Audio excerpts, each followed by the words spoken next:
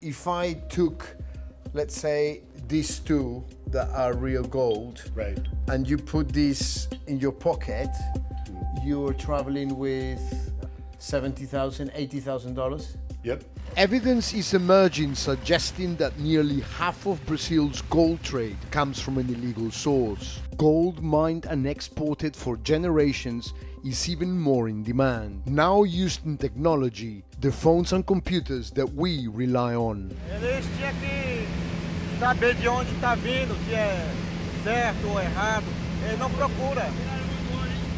Porque aqui já saiu muito quilos e quilos. Toxic mercury is added to bind with any gold. But now mercury has made its way from the illegal mines into the river. Muito peixe aqui.